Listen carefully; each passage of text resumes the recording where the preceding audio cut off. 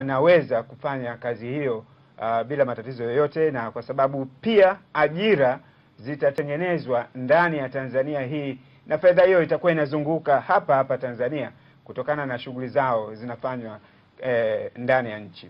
Hapa ninaye mgeni kutoka chama cha wakandarasi wazalendo Tanzania, bwana mhandisi Milton Nyerere.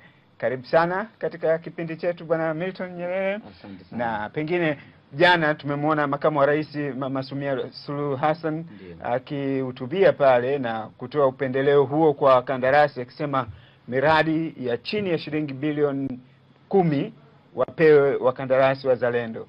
Mmeipokeaje kauli hii? Kwanza hii ni kauli ya faraja sana, kwa sababu hii sheria ilikuwepo, ni kanuni ilikuwepo ndani ya sheria ya manunuzi. Ni kanuni ya mwaka 2013. Kwa hiyo kupata msisitizo kutoka kwa kiongozi wa juu wa serikali, yani imetupa faraja sana sana. Na nia hasa serikali, of course, tangu kipindi cha nyuma wamekuwa na nia ya kukuza uwezo wa ndani wa macontractor. Sasa ili kukuza uwezo wa ndani wa macontractor ni lazima wapate kazi, na ushindani kati ya contractor wa ndani na contractor wa nje bado hauko level, kwa sababu sisi bado uwezo wetu uko chini. Sasa kuna kama mwanao tu nyumbani, unasema ngoja nimlee kwanza mpaka akue ili aweze kuingia mtaani akapambane sasa na maisha. Ndio hiyo strategy ya serikali. Hizi ni affirmative policies ambazo zimekuepo, lakini ni kupata msisitizo, kwa sababu iko kwa kikanuni, lakini kupata msisitizo kutoka kiongozi wa juu imetupa faraja, kwa sababu pia itasababisha watu wa kazi kuanza kupackage hizo kazi zao, kuhakikisha kwamba tunapewa hizo kazi ambazo ziko chini ya bilioni 10. Lakini bilioni 10 ni figa ya juu, sio kwamba ni bilioni 10. No, kuna zitakuwa za bilioni 2, za bilioni 3, bilioni 4. Sasa kuondoa ule ushindani huku chini ili sisi wenyewe kwa wenyewe tushindane. Lakini mtaimudu? Mbona ziko tunazozimudu? Sio kwamba ni kitu kipya. Na bilioni 10 kwa maana ya ukandarasi sio hela nyingi sana kama inavyo sound. Kwa mradi kama barabara inaweza inaweza kilomita 8, 9 hivi mpaka 10. Kwa sio hela nyingi sana kama inavyo sound. Kwa sababu mradi wa bilioni 10 kwa maana ya ukandarasi ya ujenzi sio hela nyingi. Miradi kama Kigamboni ile daraja ni bilioni karibu 270 na ni figures mnazoandisha.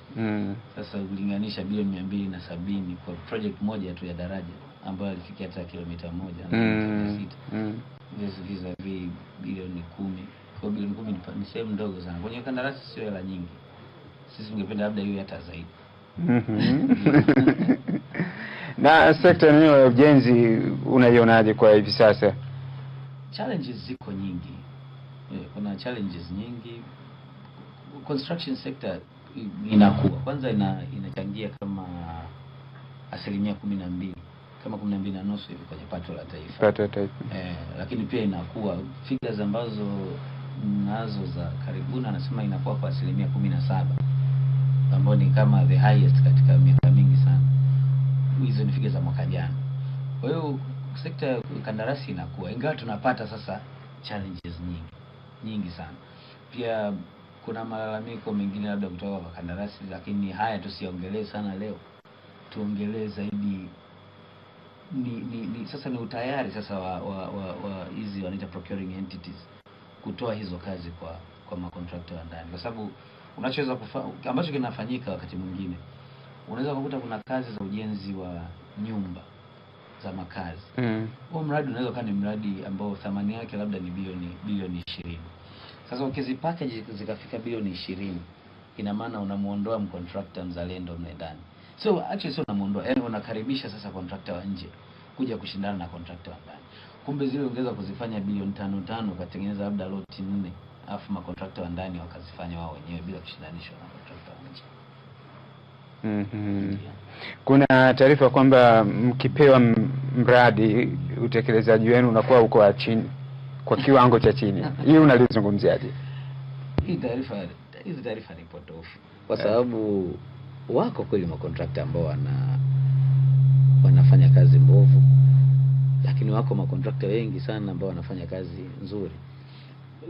Tatizo ni kwamba hatu pick, na sisi contractors labda tuna tatizo, hatu pick mazuri ya makontrakta, tuna pick mabaya ya makontrakta.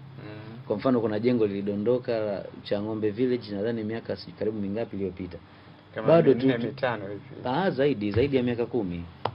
Zaidi ya miaka 11 hatujapata tena, labda hakuna ile aliyodondoka hapa katikati, lakini kuna jengo la zamani sana zaidi ya miaka 10, lakini bado tunayaongelea hayo. Hatuongelea ambayo yanasimama na ambayo yanatoa service kwa nani, kwa jamii. Kwa hiyo makontrakta wapo ambao wanafanya kazi vibaya, wako, lakini makontrakta wanafanya kazi vizuri, wengi tu.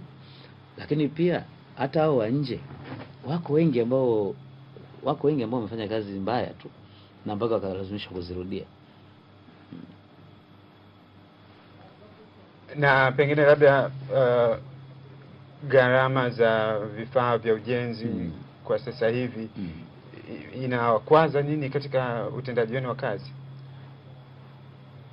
Kwa maana kwa simenti, saruji, tunapozungumzia mchanga, kokoto, nini? Sasa inategemeana. Unajua kuna vifaa ambavyo ni generic, ni vya ujumla. Kwa mfano kama simenti naona kama zinashuka bei zake mpaka shilingi 9,800 zinashuka, na nadhani ni nguvu za soko. Kwa sababu viwanda vinaongezeka, nasikia players wapya wanakuja, kina Dangote, kuna Rhino, nadhani kuna viwanda baada ya Simba, Tanga na Twiga na Tembo, kuna viwanda vingine kama 4 zaidi vimeongezeka, ambavyo vingine ni vya medium size, vingine ni vikubwa. Kwa hiyo ukiachilia simenti, challenge nyingine iko kwenye material. Kama umeongelea kokoto kwa mfano, kokoto sijui na mchanga, kila eneo linakuwa lina source yake. Kwa hiyo Dar es Salaam inaweza ikawa tunapata Msolo huko na sehemu zingine. Mchanga nasikia sasa hivi ndio lazima iwe nje ya Dar es Salaam. Kwa hiyo mchanga sasa hivi unatokea uchukue nje ya mkoa wa Dar es Salaam kutokana na requirements za mazingira. Lakini kuna maeneo mengine mchanga sio tatizo. Kwa hiyo bado vifaa vya ujenzi kuwa kikwazo, inawezekana isio kikwazo. Matatizo ya makontrakta hayako kwenye building materials kama hizo ulizoziongelea. Matatizo ya makontrakta yako kwenye upatikanaji wa kazi, ufanyaji wa zile kazi sawa kwenye viwango vinavyotakiwa kama unavyosema, na kupata mitambo, kupata pesa. Hayo ndio maeneo ambayo makontrakta wana face matatizo. Lakini vifaa kama nondo, kama nini, haiwezi kuwa ni issue. Once mtu anakuwa ana mradi, ni vifaa sio issue kubwa sana kama hayo ambayo nimeyaeleza. Na pengine ili kuweza kupata kazi, mkandarasi unatakiwa uwe na fedha fulani mkononi. Pengine taasisi za fedha mko nao sambamba. Ni kweli. Sasa kama makontrakta inategemeana sasa, kwa sababu hii ni biashara. Na biashara, contractor ni wewe na yule mtu anayekupa fedha. Kama ni benka wako, kama ni taasisi ya kifedha kwa maana ya benki, inategemeana na una deal naye namna gani, unaaminika namna gani kibiashara, ili aweze kukupa hizo facilities unazotakiwa. Vinginevyo lazima uwe na collateral za kutosha, ili uweze kupata line of credit, uweze kupata overdrafts, uweze kupata mikopo. Na vingine pia sisi tuna deal na suppliers. Kuna supplier ambaye yuko tayari kukupa labda material kwa mwezi mzima. Alafu utafanya kazi na ukishalipa unakuja kumrudishia hela zake. Pengine labda kwa changamoto hizo mnazokutana nazo, kitu gani unadhani kwamba kifanyike ili mwe huru zaidi wakandarasi wa Kitanzania badala ya kutupiwa madongo namna hiyo? Sasa madongo sijui yataishaje, kwa sababu seriously sio ni perception. Mimi nadhani wanaofanya kazi vibaya wapo, lakini wanaofanya kazi vizuri, tena nzuri sana tu, wapo. Kwa hiyo labda ni kuangalia. Na kuna issue nyingine ambayo kwenye utendaji wa kazi wa contractor niliwahi kupata swali. Contractor anafanya kazi kama tukichukulia kazi ya barabara kwa mfano, hiyo ni kazi ya mwaka mmoja. Nachukulia mfano ana kazi ya barabara ya mwaka mmoja. Contractor hulipwa pesa kutokana na kazi aliyokwisha ifanya na ikapasishwa na mshauri na client akakubali kuilipa. Kwa hiyo kwamba wewe kiwango ulichokifanya ni hiki hapa, labda ni katika kilomita 10 hizi umeshajenga kilomita 1. Na umejenga kwa kutumia resources zako. Pamoja na suppliers, labda ganzo unaweza kawa supplier ukanisupply mimi kokoto na lami na nini, nikajenga na nikishalipwa, na au unaweza nikatumia mkopo wangu kununua cash, au nikamtumia benka wangu, au ukanipa tu credit mpaka nitakapo kuja kulipwa. Ndio maana unakuta wakati mwingine macontractor wanapata shida, kwa sababu wewe unaweza kuwa umeniamini, umenipa material na nikicheleweshwa kulipwa, ndio mnaanza kukimbizana, mnatafutana, bana hela yangu iko wapi na mimi niko sijalipwa na client. Kwa hiyo ni vigumu sana contractor kusema amefanya kazi amelipwa kabla hajafanya kazi. Kwanza hiyo ni mikataba, sijawahi kusikia mikataba hiyo. Ni vitu vya ajabu. Contractor huwa analipwa baada ya kufanya kazi na ikapitishwa na mshauri. Sawa. Tutaendelea na mazungumzo yetu baadaye kidogo. Lakini naona Grace Kingala